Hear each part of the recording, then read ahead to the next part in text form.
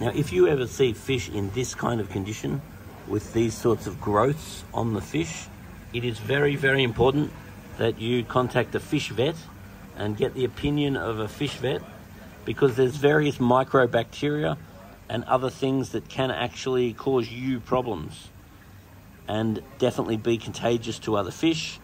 So this sort of situation must be taken very seriously. So these fish are more than likely going to need euthanizing, but you need to get advice from a vet once an actual diagnosis has occurred. But you cannot allow granular lumps like this without consultation from an actual vet, and they may need to do microscope examinations and identify what the actual problem is, because these problems can be risks to your fish and they can be risked actually to you. So you got to take this very seriously. These cannot go into systems with other fish and must not be exposed to people without the correct veterinary advice.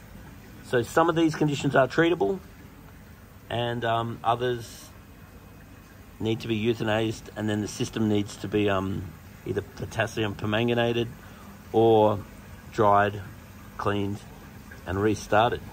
So anyway, be aware of these sorts of conditions and take it very seriously. If in doubt, consult a fish vet.